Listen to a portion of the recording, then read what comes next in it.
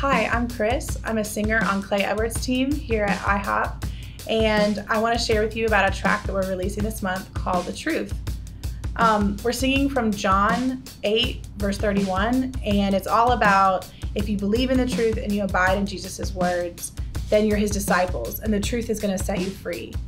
So as we were singing this track, we were just reaching out, crying out for the Lord to encounter our hearts with truth.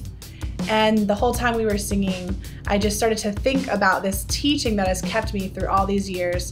There's a great man of God, an amazing pastor here called Kirk Bennett, and his meditation teaching. He encourages us to read the word, to sing the word, to say the word, to pray it. And this has kept me through all these years, little phrases and passages of scripture that are just in my heart, in my mind, and in my spirit as I go throughout my day, because I've been eating the scroll little by little across all these years.